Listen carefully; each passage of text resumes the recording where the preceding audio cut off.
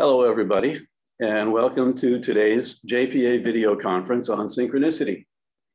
I'm Donald Gracing, president currently of the JPA, and I'll be your host for today as we address the phenomenon of meaningful coincidence from the point of view of theoretical physics and depth psychology. Brief announcement for those of you who are interested in receiving continuing education credits for today's seminar. Instructions are on the Eventbrite page for the conference, and you can also email Ildiko Voros at ivoros@nyjung.org. Today's program will feature 4 presenters: Harald Atmanspacher and Beverly Zabriskie, who are here with me at the NYC Seminar and Conference Center; Morgan Stebbins, who's coming to us from Garrison, New York; and Dean Rickles, who will be participating from Sydney, Australia. Harald and Dean will present first this morning, emphasizing the more scientific dimension of the discussion. And Morgan and Beverly will address the more psychological aspects this afternoon, or in Dean's case, at different times. After presentations, I will host, after each presentation, and then at the end of the day, I will continue to host. We'll have Q&A time after the presenters individually, and then we'll have a panel at the end of the day. When we do Q&A, you'll have to go to the chat section on your Zoom window and type in your questions so that I can read them to the presenters. We'll start off with Dr. Harald Atmanspacher, who received his PhD in physics in Germany in 1985, went on to the Max Planck Institute for Extraterrestrial Physics, directed the Freiburg Institute for Frontier Areas of Psychology until 2013. He was later elected Associated Fellow at the College Helveticum and is president of the Society for Mind Matter Research and editor of its journal, Mind and Matter. His relevant publications include Recasting Reality with Hans Primas and The Pauli-Jung Conjecture with Christopher Fuchs. Among other things, Harald will focus today on an approach to the nature of reality known as dual aspect monism. With that, I give you Harald Atmanspacher. Thank you very much, Donald. So this is, someone should actually, I'm just trying to get this on a shared screen.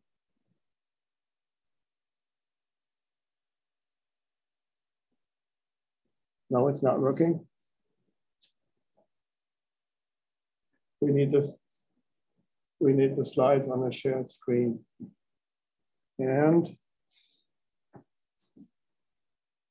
let's see.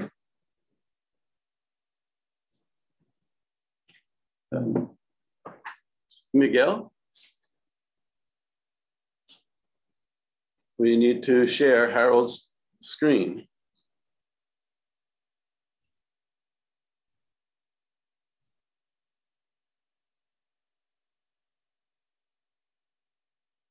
Yes, but at the bottom, there is no share button.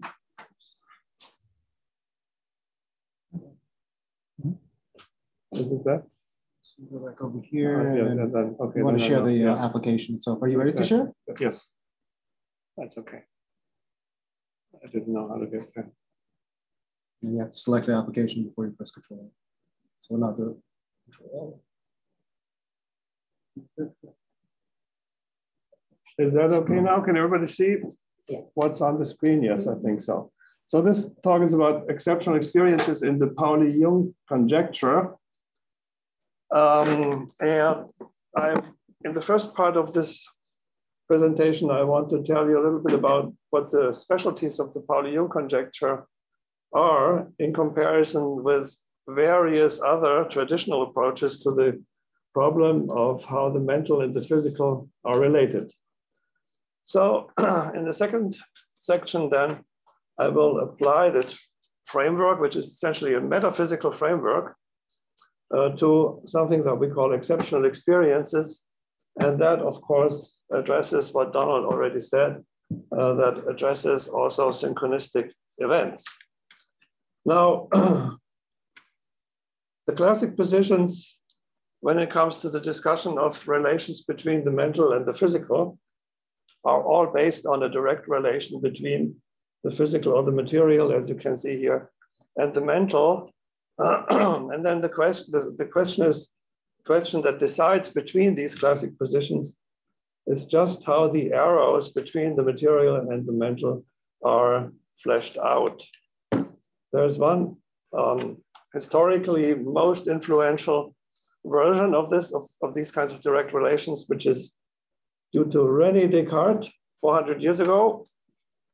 And Descartes posed a kind of interactive dualism between the mental and the material, both conceived as the stuff of which the world is made. So these are ontologically existing domains of reality, at least on Descartes' view. And then, of course, the question is how they interact, how the interaction can be described. And actually, it turned out over the centuries that this is a major problem in the Cartesian view, because nobody really could flesh out these interactions.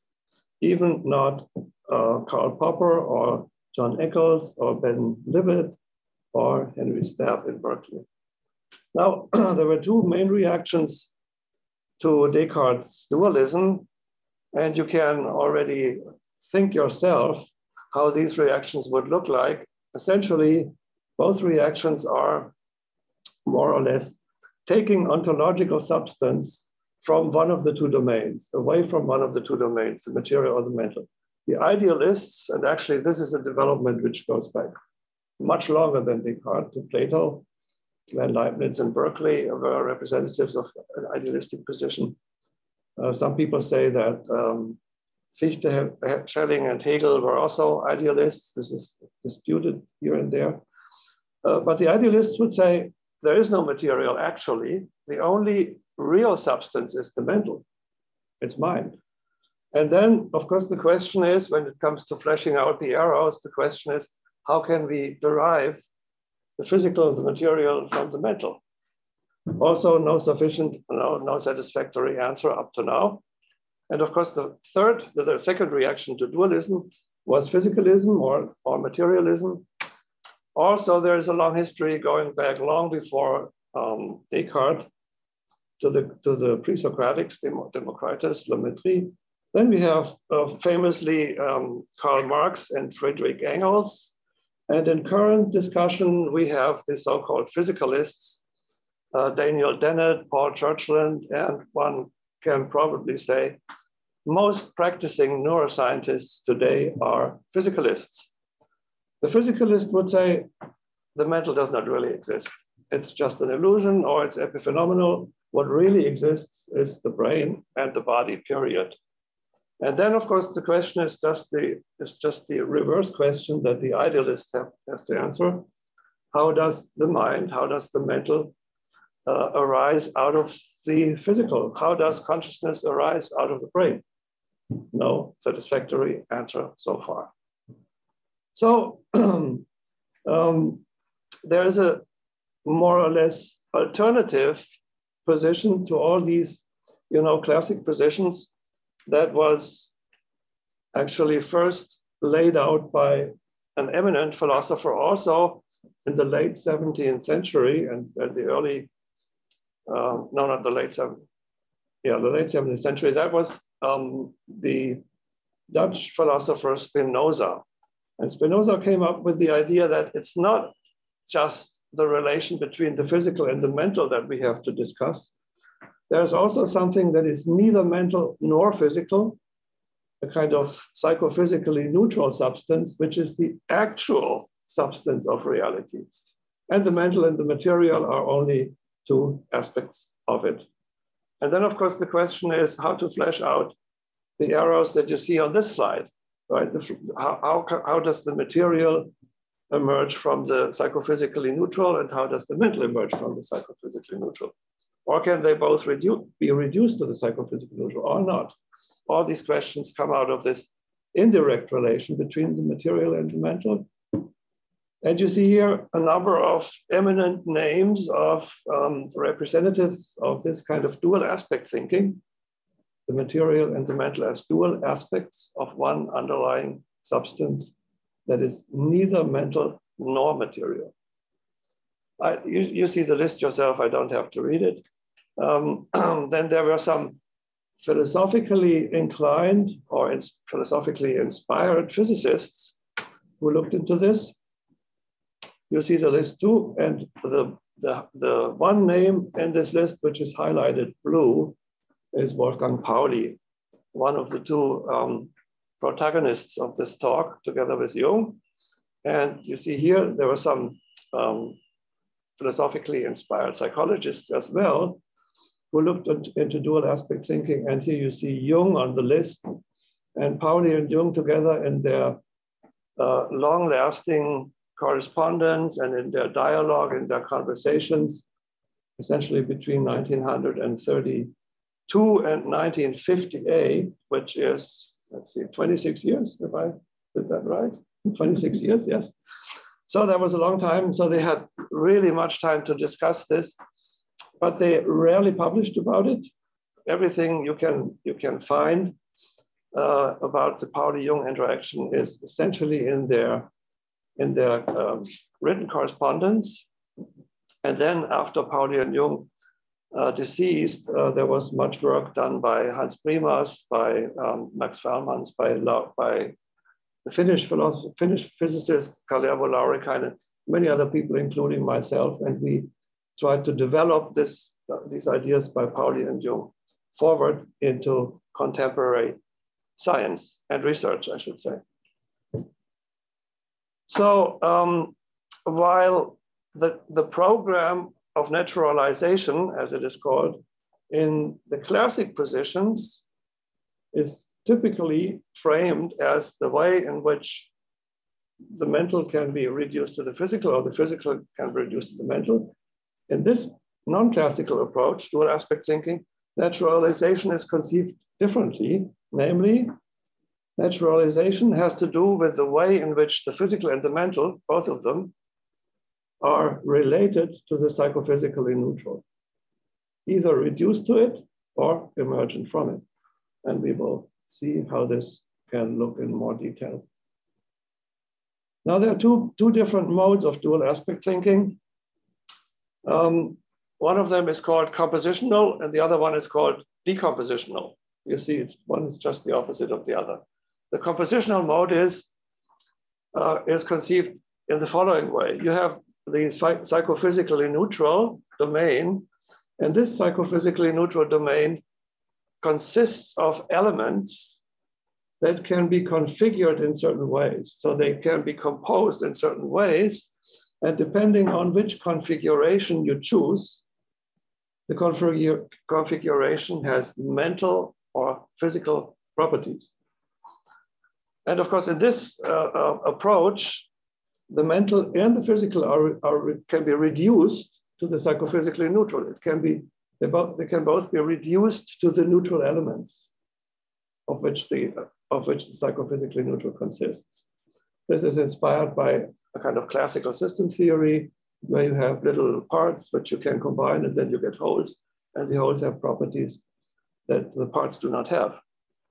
The major proponents of this, what's today called neutral monism, are Ernst Mach, William James, and Bertrand Russell.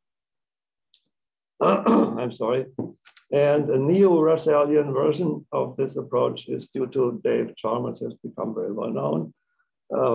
And you can find it in chapter 8 of his book, The Conscious Mind, 1996. So this is the compositional mode. And here is the decompositional mode. In the decompositional mode, the psychophysically neutral does not consist of elements, but it's conceived as one whole. One whole. And of course, when you have a whole, you can't compose it. It's just the whole already. So what you can do is you can decompose it. You can partition it.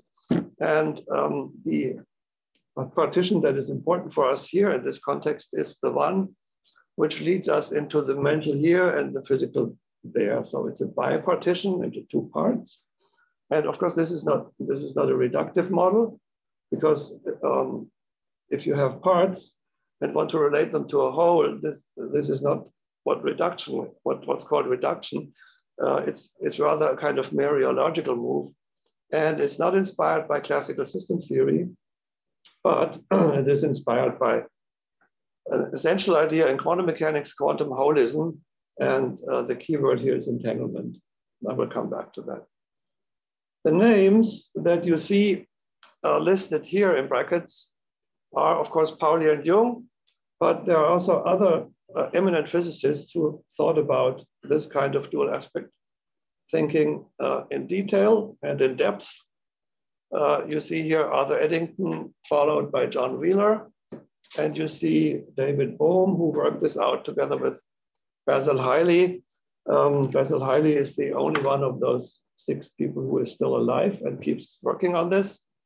And I should mention at this point that an extensive investigation of these 3 lineages, Pauli Jung, Eddington Wheeler, and Bohm Hiley, Dean Rickles, who is with us today, and myself put together in a recent book, which has the title, what's the title? Dual Aspect Monism and the Deep Structure of Meaning. Now, meaning, as you all know in this audience, is something that's also very important for the work of Jung and for the understanding of synchronicity. And I will come back to that, of course. And I will present the cover page of the book at the end of the talk again, so then you can see. It's a Routledge book, appeared just a few weeks ago.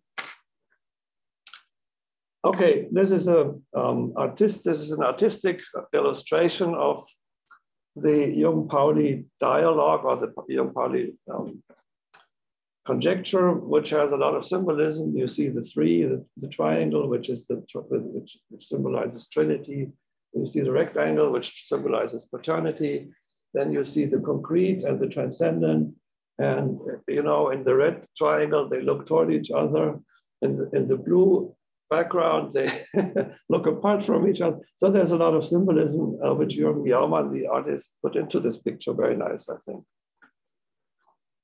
So this slide shows you a kind of schematic illustration of what dual aspect monism in the spirit of Pauli Jung, of how this was conceived. On the left-hand side, you have the mental domain with conscious thoughts, feelings, motivations, whatever you can consciously access. And on the right-hand side, you have the material domain, the physical domain, if you want, where you have observed objects like whatever you want, particles, waves, any kind of machinery. Now, if this were all, we would be back to Descartes' dualism, but this is not all, because we have a horizontal line here below which below which we see the domain where everything actually goes on that gives rise to the mental and the material and their separation. So below this horizontal line, you see this. So the covering term of this would be the psychophysically neutral. So this is a domain which is neither mental nor material. I should make a brief comment here. Neither mental nor material is not the same as both mental and material. There's a big distinction between these. So for instance, you may have heard about panpsychism, which is also a position that describes the mental and the physical and their relation. In panpsychism, there is no psychophysically neutral domain. In panpsychism, there is one reality which is both mental and material at the same time. So that's really different from dual aspect thinking, just to make that clear. Maybe this comes up in the discussion again. Now the psychophysically neutral domain, which is characteristic of the dual aspect approach, has, from the mental side, has the notion of the collective unconscious. These are essentially the archetypes in Jungian terminology, and the archetypes are indeed to be understood as neither mental nor physical, but preceding that distinction. And from the physical side, you come into the psychophysically neutral through what physicists call the holistic nature of quantum reality. So quantum reality at its base is not consisting of local objects, which you can observe, but there is something much more involved below that level. And that's what physicists call quantum holism or quantum entanglement. And as I said, I will come back to that. So the archetypes are psychophysically neutral, but of course they can be distinguished in a certain way. And this is a Jungian audience, you all know how the action of different archetypes into the mental and the material can be investigated. And you all know that there is not only one archetype, and so that all archetypes would be indistinguishable. They can be distinguished.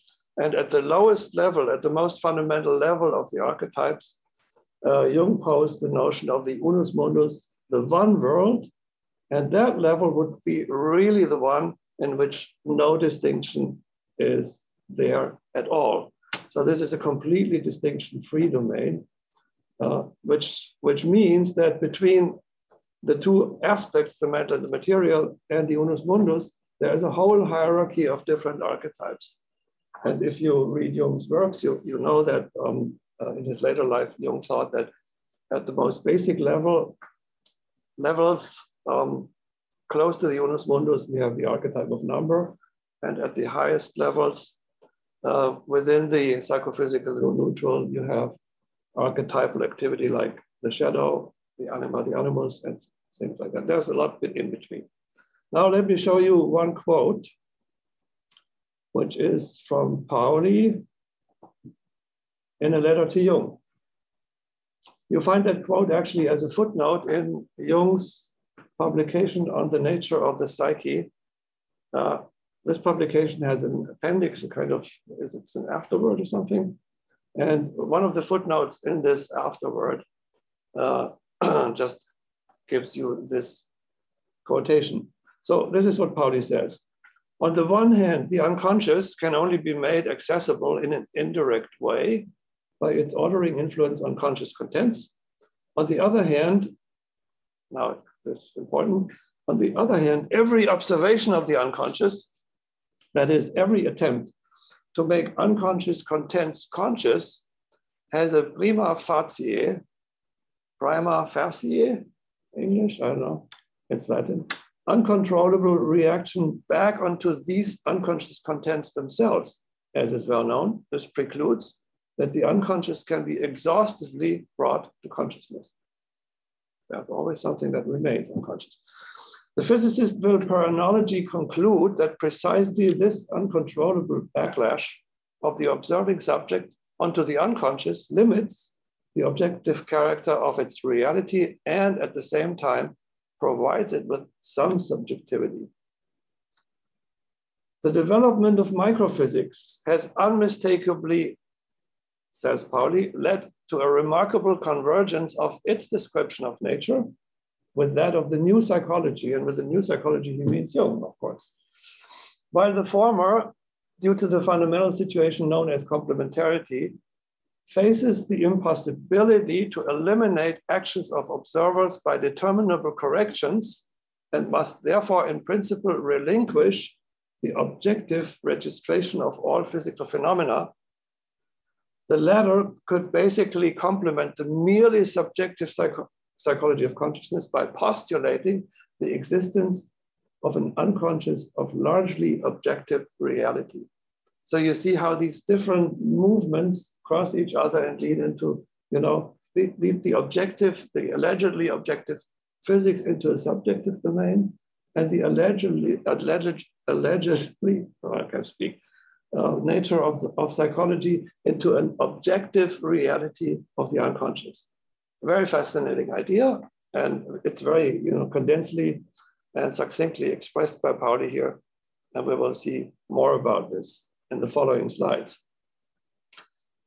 Okay, here are some essential points, which I just repeat to make them a little bit more, a little bit better memorable. The unus mundus, the one world, is conceived as one ontic, ontologically existing, really psychophysically neutral reality without distinctions such as mind, matter, subject, object, self, world, and whatever you want. The mental and the physical, mind and matter, emerge as epistemic domains, dual aspects, due to a decomposition of the undivided unus mundus. And the decomposition, I have noted this year in the mathematical sciences, decompositions are often fleshed out in terms of symmetry breakdowns. So whenever a symmetry is broken, you get a partition. Whenever a symmetry is restored, you make parts back into wholes, right? That's what symmetries do in mathematics. Now, when we have this decomposition of a whole into parts, then generically, you always get correlations between the parts. So the psychophysical correlations, the correlations between the two aspects of the mental and the physical, reflect the lost holism, the broken symmetry of the unus mundus. And that this is a fantastic benefit that you get from dual aspect monism, because none of the other positions that I mentioned at the beginning of this talk give you the psychophysical correlations, so to speak, for free. You always have to introduce the correlations somehow ad hoc in all the other positions. Here you get them just for free. Of course, there's a price to be paid, and I will talk about that price later on. Now, these psychophysical correlations, and that is an ongoing tenet of Jung and Pauli, are not due to a causal relation between the mental and the physical. So they are not causally substantiated. And of course, they are also not due to pure chance. So there is something, and this is a great and radical idea of Jung, they are substantiated by meaning. So meaning is the currency with which you can understand the correlations. I'm saying understand, not pay. So it's a wrong use of the notion of currency, probably. But the correlations, this is important to remember. The correlations which are in science usually understood by causal relations. When you have a cause and an effect, then they are related and give rise to correlations.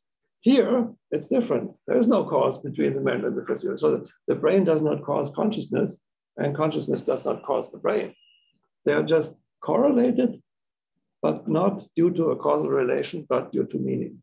And this is typically expressed within the Pauli and Jung mode of thinking. Symbolically, we come to that too. So this is an important point. The psychophysical correlations you get for free, not entirely, but for free. And the psychophysical correlations are not due to a cause between the mental and the physical going on there, but they are substantiated by meaning, by the meaning that a mental state can ascribe to a physical state, or attribute to a physical state. Now, why was Pauli so interested in this kind of scheme? And this is one slide which is only very briefly referring to something that we know very well in physics, but I want to bring it here because you can see there is a very nice analogy between an elementary phenomenon in quantum mechanics, which is called entanglement, and an analogous understanding of the mind-matter relation according to dual aspect monism. What you see here is, in the lower line, can you see the cursor here? Yeah, I think it's possible. This is the characterization that physicists actually use to describe a so-called entangled state. And an entangled state is a state of a physical system that cannot be described as a product of the two parts of this entangled state that can come out of it when you do a proper manipulation of it, right? So the entangled state is just a whole, which does not consist of parts. This is what the inequality sign shows you. Psi entangled, that's the state of the entangled system, is unequal to the product of the two states of the parts that can arise out of the entangled state when you manipulate it properly. Now the upper line here shows you psi1 and psi2 as disentangled states. So these are the separated states once you have done the manipulation, and then you get two separate states out of the whole. These states, and this is in physics. Already in physics, you have acausal correlations between these states. So it's not only that Pauli and Jung were talking about something and they posited that there is no causal relation. The causal relation already happens in certain instances within physics, here in quantum physics.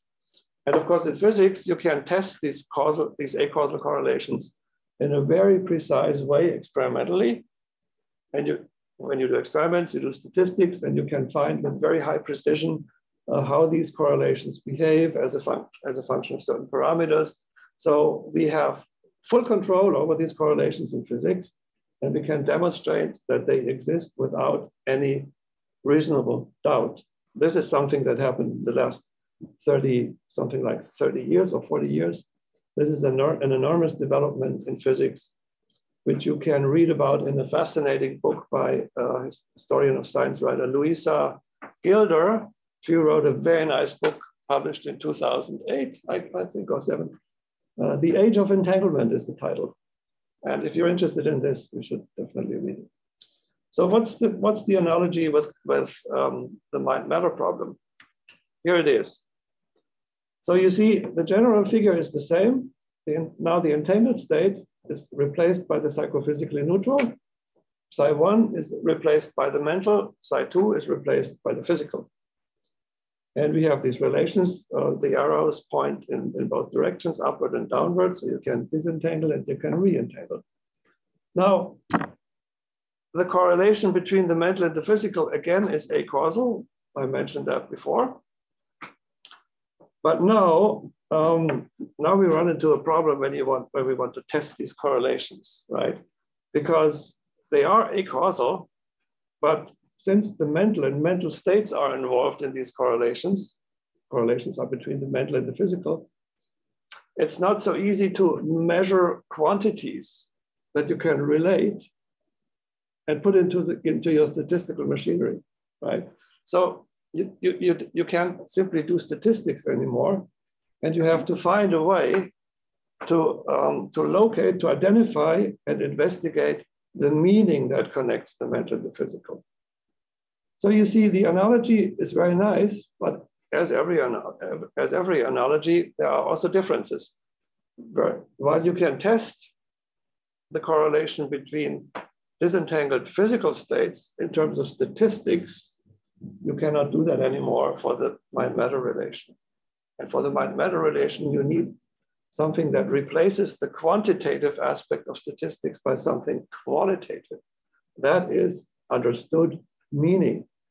So you are in a mental state, look at something out there in the physical world, and then you see somehow there's a correlation. How is the correlation substantiated? It's substantiated by the meaning that you attribute to the co-appearance of your state and the physical state. Now, the interesting thing here is, this is what you can really experience as the qualitative nature of your mental state. But many people think if it's just meaning that you attribute subjectively, it is completely arbitrary. And this is not the case, because the meaning and the correlation result from the psychophysically neutral, from the archetypal activity in the psychophysically neutral, which gives rise to both the mental and the physical event at the same time. So the archetypal activity itself frames the range of possible meanings that the subject can attribute. In that sense, it's everything else than arbitrary, because it is framed and limited, if you want, by the archetype that gives rise to the unfolded meaning that can be experienced between the mental and the physical. Isn't that a nice picture? I think it's fantastic. No? Okay, so that so far for this physical analogy. And now I come to look into these correlations in a little bit more detail. We have two types of correlations, and that's something that follows out of the closer investigations of what Pauli and Jung were discussing. In that respect, we have two types. One of them are structural and persistent, and the other type is induced and occasional. I think this is easy to understand. The structural and persistent psychophysical correlations are something that happens to us in our lives every day, every hour, every second. When we are under stress, our blood pressure rises, and this is very stable. We know neural correlates of consciousness, which are pretty stable as well. When you remove Broca's area from the subject, from an individual, then this individual will have problems to speak. And this is universal. It's really stable, structural, and persistent. The induced and occasional psychophysical correlations are tending more to what Jung called synchronicities, right? They don't happen whenever this is the case or that is the case. They are happening spontaneously, right? And therefore they are not controllable. This is important for this full picture here. This is just essentially what I said already. The persistent structural correlations are robustly reproducible, while the induced correlations are somehow evasive. Sometimes they happen, sometimes not. And they are not reproducible in the sense of what scientific methodology would require in order to count them as real. So we are moving out of the domain of established scientific methodology here. Why? Very simply, because the mental becomes included. It's not only the physical anymore. Correlations are correlations between the mental and the physical. So in the sense that the structural correlations are robust and the induced correlations are not, we can come up with a picture in which the structural psychophysical correlations provide a baseline, that's a stable baseline. And from this baseline, induced psychophysical correlations, the spontaneous ones, deviate. Now, of course, then once you have this picture, then there are positive and negative deviations from the baseline possible. We call the positive deviations excess correlations or experiences of coincidence. And the negative deviations we call deficit correlations. So these would be experiences of dissociation. In the excess case, we have more correlations than we usually experience. And in the deficit situation, we experience less correlations than usually. So some of the correlations are interrupted somehow or blocked. And both of these deviating correlations are experienced as meaningful just because they deviate from the baseline. The correlations at the baseline that go on all the time, they are not explicitly experienced as something. Nobody has ever experienced a neural correlate of consciousness, something like that. These are just correlations that are baseline correlations. Now, from this whole picture, we can come up with an interesting taxonomy of exceptional experiences. So these would be the experiences above and below the baseline. We have this fourfold taxonomy, and let me just go through the four phenomena classes that are listed here. So we have connected by the horizontal line, we have internal and external phenomena. Internal phenomena are simply deviations within the self-bubble of the subject. So like this would be something like hearing voices that have no external origin. External phenomena would be deviations in the broad model of the subject. And here we would have something like phenomena which seemingly, apparently, have no real cause, like flying knives or moving tables or something. Often denoted as poltergeist phenomena, which people report. So I have to say at this point that we are not looking at the physical veridicality of these phenomena in these studies. We are looking at the phenomenology that the subjects describe to us. So this is really a phenomenological undertaking. It's not something where we try to, make sure that something really happened in the physical world. And we think this would be the wrong way to look at these phenomena.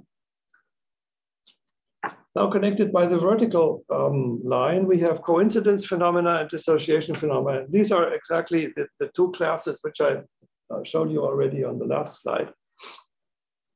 The coincidence phenomena are the phenomena that relate to excess correlations. So ordinarily disconnected elements of self-model and world model, for the metal and the material, become connected. And opposite to that, the dissociation phenomena deal with the disconnection of ordinarily connected elements of self-model and world model. So dissociation phenomena, typically a very well-known example are out-of-body experiences where your mental state does no longer really show this intimate connection to your bodily state that we have in our ordinary lives. So there's a disconnection of a relation between mental and physical, between mental state and physical state, which are ordinarily connected by the relation of what philosophers now call mindness. This is my body. I feel it's my body. This relation is really gets lost in out-of-body experiences. Coincidence phenomena, on the other hand, are just the opposite. You experience connections between your mental state and the physical world, which you usually do not experience. And this is mainly what synchronicities are about, right? You experience something in the outside world, and you have been thinking about something in your mental state, which all of a sudden gets connected to this happening in the outside world, out of nothing. And Jung has described many phenomena like this, and I don't add other examples here. I think every single one of you in the audience know what I'm talking about. So this is the taxonomy that we can really evolve out of the Pauli-Jung conjecture. So this is a theoretical prediction that we can make. And of course, whenever you make a theoretical prediction, then what you want to do in the next step is try to find out whether this can be empirically grounded, right? No, this is the rest of my talk. We have at the Institute of Frontier Areas of Psychology at Freiburg, we have now, where I was until 2007, as Donald said in the introduction, we have now more than 2,300 reports of exceptional experiences by people who are coming to the counseling department at this institute because they don't understand these experiences, they are threatened by them. Some of them just like to understand them because they were so enriching for their lives. There are many different motives, but one through-going motive is that most of these people had been in psychiatric treatment, or they had been visiting psychoanalysts or psychotherapists and didn't find answers to their questions. So there are all, how do we call these? The non-diagnosed subsample.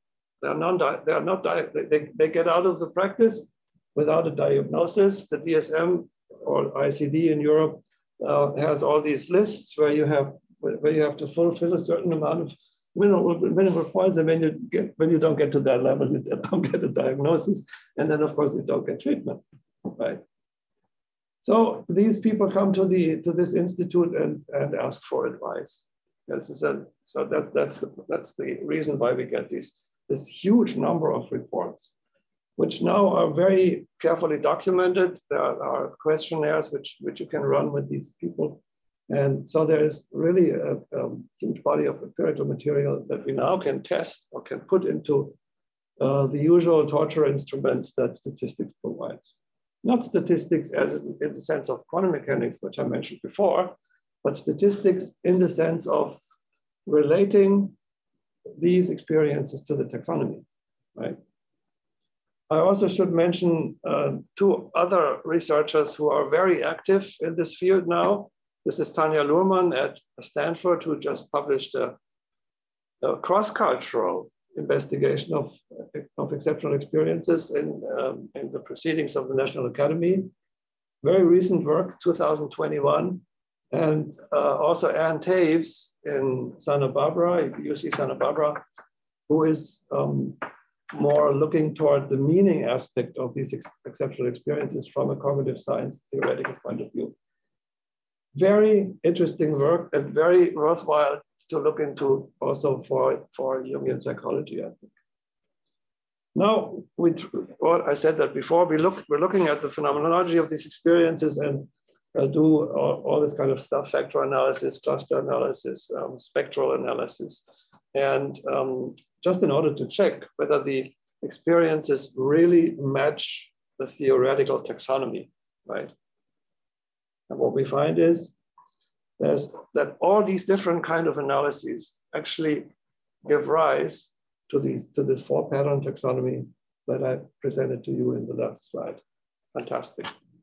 Distribution over different patterns is comparable for different subsamples. And we also actually, in combination with a study, no, I should say that differently. A study in combination with the psychiatric clinic in Zurich, formerly known as the Burghölzli, and everybody knows what the Burghölzli is. So we could also establish psychophysical studies, laboratory studies, to provide even more selective information, for instance, allowing the identification of individuals with coincidence dispositions against other dispositions, against dissociation, against internal, against external. Very interesting work. Here is a summary of all these empirical studies for different subsamples within these 2,300 cases. And I have to explain a little bit about this slide here. We have these concentric circles which start with 0 in the middle, and then the next circle is 0.5, then there's 1, and there's 1.5, then there's 2. These numbers are coding the frequency of these exceptional experiences for different people, right? So 0 means they experience never, the experience of exceptional experience. The experience of exceptional experiences happens never. 1 means sometimes, 2 means often, 3 would mean frequent, and 4 would mean almost always. So it's obvious that we plot the averages here, so we don't get far out, because this will be counteracted by other subjects that experience nothing. But you see that at least, some of these subsamples, which I'm going to discuss in a second, reach pretty much out into almost level 2 at the upper case, right? So the cross, the vertical and horizontal line mean the same as in the taxonomy picture. We have internal phenomena on the left, external phenomena on the right, coincidence above and dissociation below. And now we have 6 subsamples that you see plotted here with different symbols. So this through going line, the uninterrupted line, the solid line that is, let's see, that would be this one. Going down here, going over here, and back to this. This characterizes the subjects that are seeking advice at the Freiburg Institute, right? So they are in a kind of medium range in terms of frequency. Now, if you look at this code here, this is Swiss general population. So people who are not selected by having experiences or not, they are just selected as a random sample within general population in Switzerland. You see this code, where is it? It's here, right? You see it here, going over here and back here.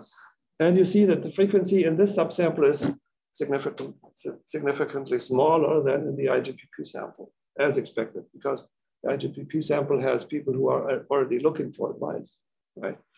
Now, if you check these figures here, which have the highest frequencies, or this one, the dotted line, which goes here, also pretty high frequency. These are the, let me see, these are the, okay, this one, this dashed line here is coded NDE. These are people which had near-death experiences in their past. And this other line, the dotted line, these are MED. These are people with, these are practicing meditators. So these two subsamples show the highest frequencies of exceptional experiences in all the four classes, essentially, right? Which is also somehow to be expected, but of course we don't have a detailed explanation so far. There's a lot of work for the future included in this kind of slide here. And of course, we're not only interested in the frequency, we're also interested in the intensity of the experiences. And this is also something that we have empirical material for, but it's not finally evaluated yet.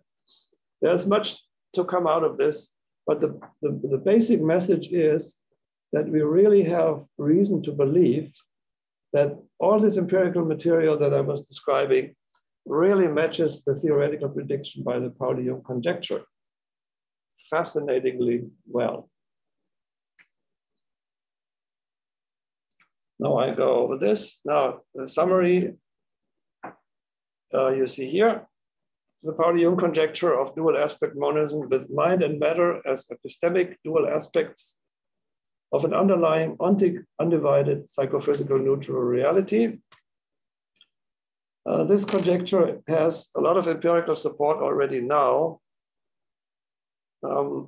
in terms of its taxonomy of exceptional experiences.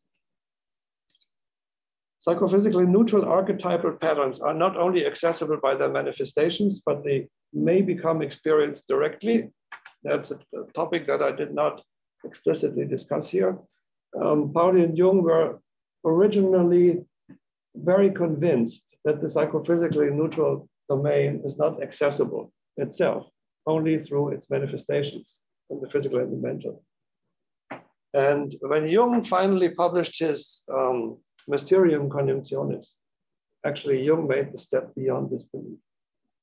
When he talked about the three types of conjunctio at the end of the book. And he really says something that can be interpreted very much like what I say here. There are ways to experience conjunctios where the psychophysically neutral really can become an immanent experience, not only through the aspects, but directly. So that would violate the neo-Kantian belief that anything like psychophysically neutral is and remains transcendent forever. So Jung did not believe that any longer at the end of his life. So this is something I did not talk about very much in detail, but this is something that also is discussed in detail in the book that Dean and I actually published. In that book, we make a distinction between meaning as reference and meaning as sense, right? Meaning as reference is essentially the notion of aboutness. If something is about something else, then you can say the meaning of that which is about something is that which it is about, right?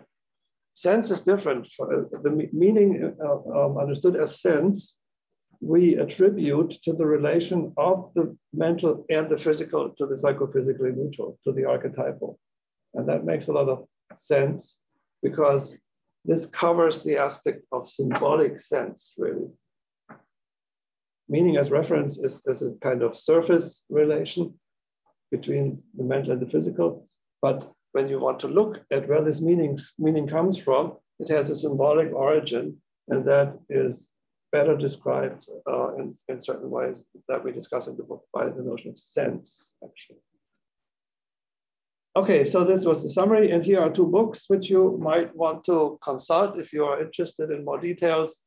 The left one is the one that Donald already referred to, the Pauli-Jung conjecture and its impact today, including also papers by Beverly Zabriskie, by Joe Cambray, by George Hoganson, by Christopher Fuchs, and many other interesting people.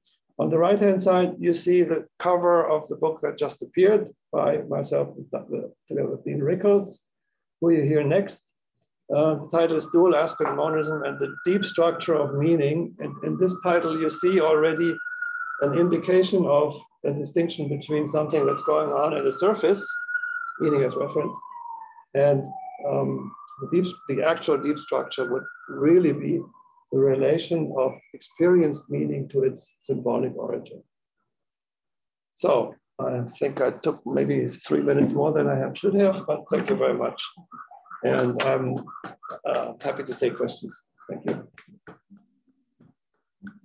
Thank you, Harald. I don't know if I'm on screen now, but I'll remind folks that if you have questions for Harald, please tap them into the chat, and I'll read them out to everybody, and we'll see what we can drum up.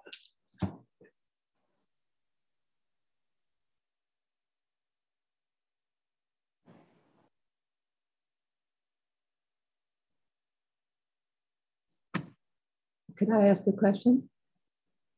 Of course, Beverly, since you're right here. So Harold, could you say more about in those 3 conjunctions that Jung talks about in Mysterium? Do you think of the first 2 as about immanence? And then the third one, which is the mysterious conjunction between an individual who's able to participate and relate to the world, the inner world and the outer world, as the more transcendent? I think the second one is more this, let me start with the first one. The first one is the unio mentalis. Right. The unio mentalis connects the mental ego with the unconscious, right? So that already has an aspect of a deep relation to the symbolic, right? Then Jung's second conjunctio is essentially synchronicity. It's the connection between the mental world of an individual with the physical world outside. And the third one, that's immanent full scope, because that connects the first and the second. And what Jung actually, what we are saying in the book is actually what Jung misses out is the fourth conjunctio. Because Jung, and this is understandable because Jung is a psychologist, Pauli in several passages in the correspondence, he makes always clear, and he tries to convince Jung that whenever you have an unio mentalis between the mental world and the archetypal world, then you must also have a relation between the physical world and the archetypal world. Jung never discusses that. But Pauli always tries to convince him, whenever you have this, you must also have this. And Jung's also in the Mysterium conjunction, this does not play a role. Of course, understandable, because Jung is not a physicist. He is not so much interested in the physical world, and Pauli is a physicist, so this is the first thing that he recognizes.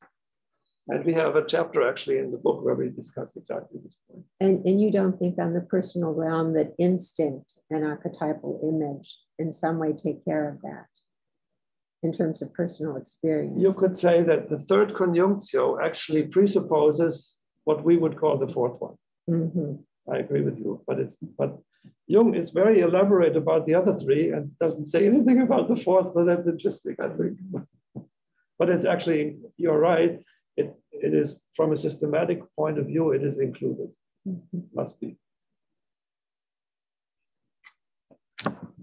Thank you, Beverly. Have we got any other questions or comments from the audience?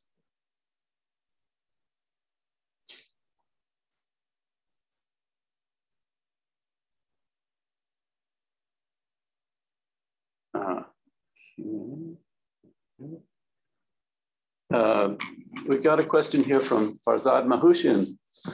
Greetings, Farzad. haven't seen you in a while. Regarding Harold's point about the correlation between mental and physical, you could run statistics on the language the subject uses to communicate their synchronistic experience, right? Also, language is the mechanism that facilitates the backlash or feedback from conscious to collective unconscious. Language. That's an earful there. Okay. You might want to take the question in two parts. Could one run statistics on the language the subject used to communicate their synchronistic experience? I would say you're welcome to try, Farsad. I mean, this is something, I mean, applying statistics to synchronistic experiences is something that many people have tried. I would say, this is my assessment, I probably don't know all the studies, but my assessment is without success. And even in Jung's own synchronicity article, where he looked for couples in terms of astrological configurations, I mean, Pauli tried hard over months to convince Jung to leave that out of his article because he thought it's nonsense. It doesn't give any really statistical significance. And so I'm skeptical about that. The second point is about language itself as something that can be related to archetypal activity, if I understood that correctly, right? Mm-hmm. This is a point that we address in the book, actually, Dean and I, we have a chapter in the book on meaning, which goes through 8 different understandings of meaning in the recent history of philosophy, beginning with Brentano and Frege, and ending with Eugene Gendlin and Marcus Gabriel. And in the middle, there's Wittgenstein. And Wittgenstein says something exactly which resonates very much to Farsad, what you said. Wittgenstein said, before we actually ascribe or before we select a certain notion for something that we want to describe, there is much, and now I quote, stage setting going on, much stage setting going on before we do the conscious work. That's original words by Wittgenstein.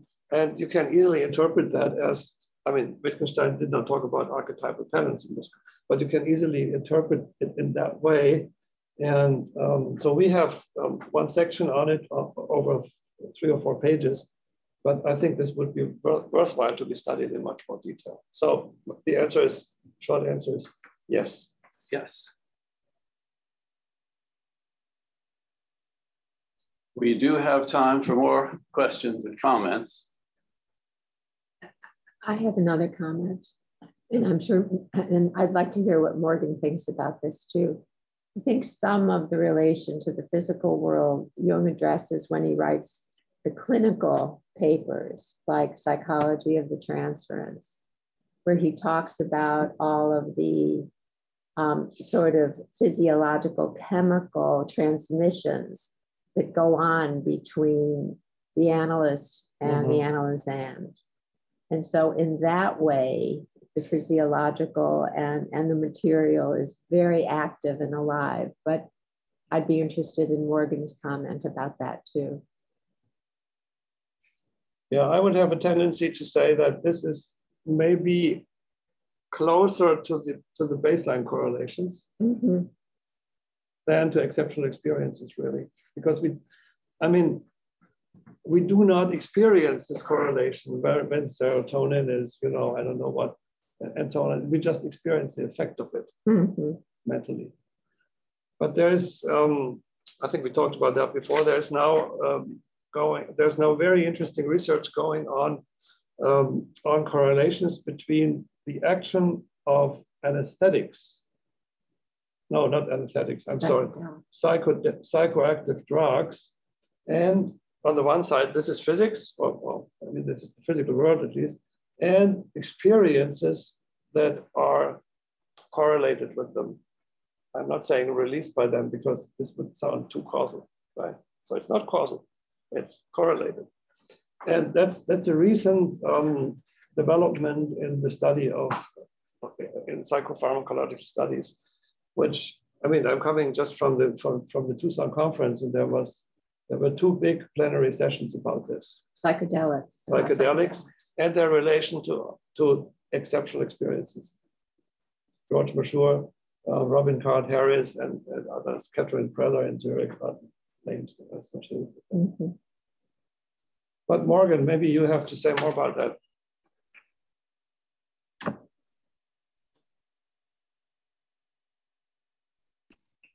Hi, yes, trying to unmute myself here.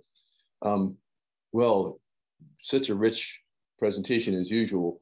And, you know, I wanted to, I mean, of course, in the afternoon, we'll get into what this looks like in the therapeutic model. So which is a much more, in a sense, mundane or everyday model.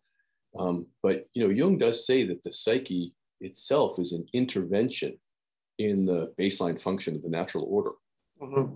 So there's a way in which, you know, depending on one's sensitivity, I think, that the deviations can be experienced in a more and more minute way. And speaking of language, back to sort of Farzad's point or question is, you know, Jung established some link between experiences of what he called the self, which is some kind of totality, and historical experiences of God by comparing language. Mm-hmm. And that was one of his main points that, of course, upset everyone, the scientists and the theologians, that, you know, if you look at it at the level of expression through language, which has some relation to experience, those descriptions are the same, which I think brings in a historical factor to this whole enterprise. Yeah, I would agree very much, but I would still say, don't try statistics on this. Fair enough. Okay, because it's really, we're talking about really qualitative resonances, right? Something like that. Yeah. But how would you put qualitative experiences into statistics? It's very difficult, I think. Okay, we've got a couple more questions and comments here. First of all, Farzad says, great, thanks for that encouragement. He's going to be doing some digital humanities digging into the alchemical text to find some noisy signal. Yes, okay. Nilton Maltz asks, the question is, if this model is a disentanglement, can it be started by an intention of the ego, that is the conscious domain, that through volition can cause correlations? There have been quite a number of studies which have tried to do that in the lab. And this is usually covered by the notion of psychokinesis studies. There are some people in Princeton who have been doing this. And actually, when I was in Freiburg, we started off our activity there, really actually checking whether these experiments hold water, and the meta-analyses which are connected with these experiments, whether they hold water. So our results, I hired a first-rate statistician really to do these studies, and the results were disappointing. All these publications that come up with, psychokinesis working with, I don't know, significance of P equals something, when you do the analyses, when you check the design of the experiment in detail, anything that we tried out, nothing was left. And of course, then at some point we didn't continue that kind of debunking thing, because it's hugely, it's very difficult to go into all these details. It takes a lot of time and energy. And so since we were not convinced about some of the samples that we really studied, we went on and tried out our own ideas, which I think are much more successful, much more significant, as I described in this talk. Okay. Can I put in something on that? Is that okay? Sure, Morgan. I'm thinking, Harold, of your chart of the different, of how the exceptional experiences arise in different groups. And interesting, as you pointed out, that the near-death experience group and the meditator group has much bigger incidence. I think that connects to the idea that one can, in a sense, set the table, and one can, invite those experiences, and one can become attuned, which is very different than causing them. Exactly, I agree. What we can try is, and that's what meditative practices, for instance, do, is provide something like, they call it necessary conditions for something to happen, but these conditions are never sufficient that it really happens. In a laboratory study, you really want to control everything so that it has to happen. If you only have necessary conditions, you don't do that. You can provide incentives for the experience to happen, but if it happens or not is left to it. So they happen. That's an essential difference between what we are studying. We are studying spontaneous experiences, as opposed to laboratory controlled experiences, right? So this is really a good point that you make, Morgan. Okay, we have a question about, can you describe the difference between synchronicity and the intuitive experience, a subjective, spontaneous anticipation of an event? Do they have something in common in their spontaneous presentation? Say that again. So that would be about precognition, something like that? The difference between synchronicity and the intuitive experience. That is, in a subjective, spontaneous anticipation of an event. Anticipation of a future event. Right, yeah. So I think in a broader sense of precognition, that's what people call this, is actually a part of synchronistic event. There's something behind this. There's some discussion going on between Pauli and Jung about the notion of synchronicity.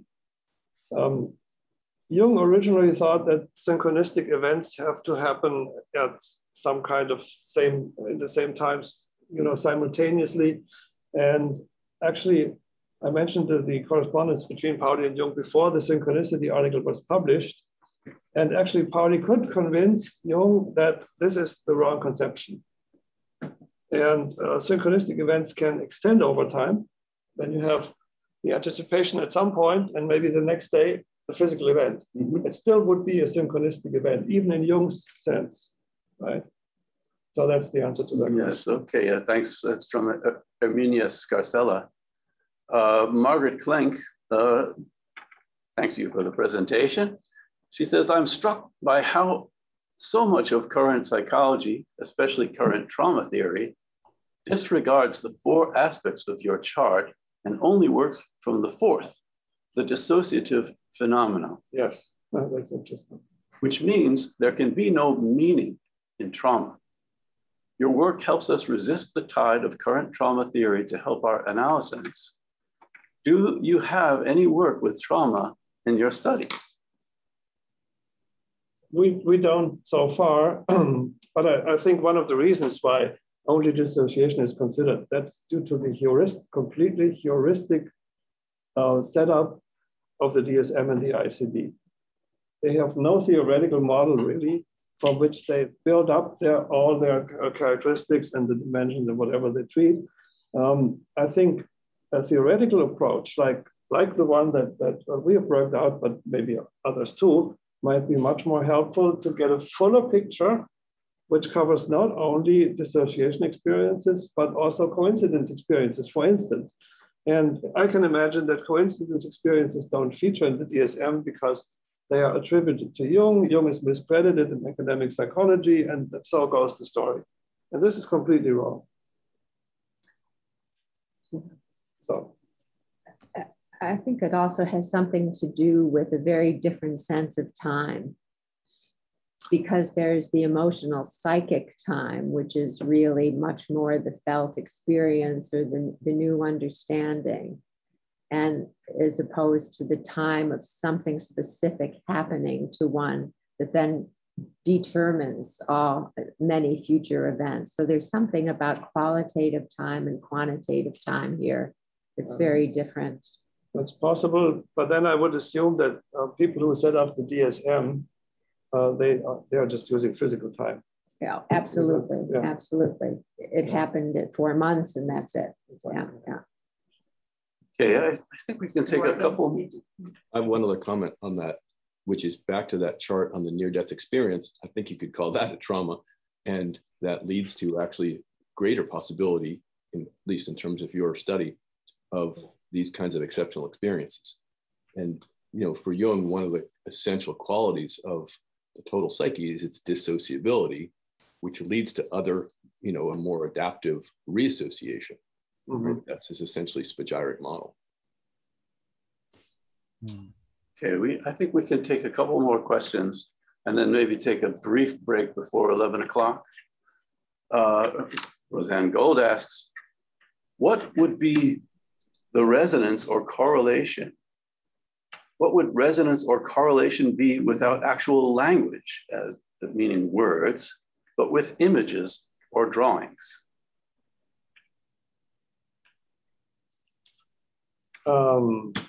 I would say correlations can be phrased in different ways. Some people will report them in terms of words and sentences. If others would show them in terms of images, I don't have any problem with that. It's another way to express, right? Yeah, to express oneself. Okay, and here's a question from Tamar Eliam. We have made a lot of advances in artificial intelligence,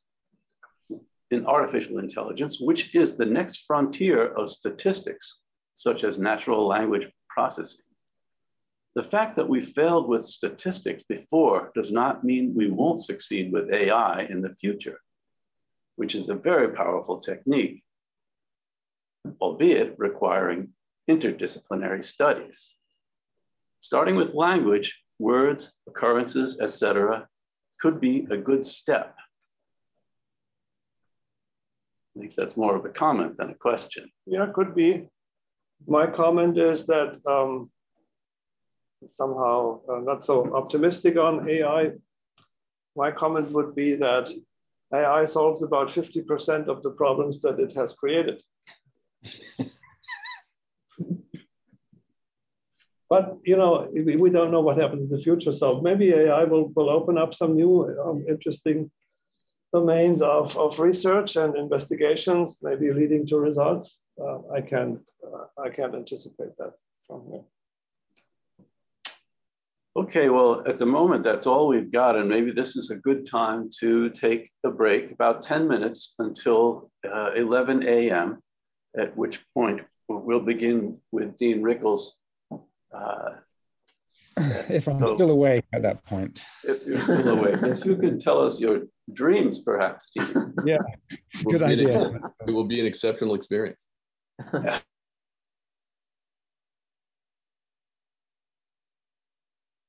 A.m.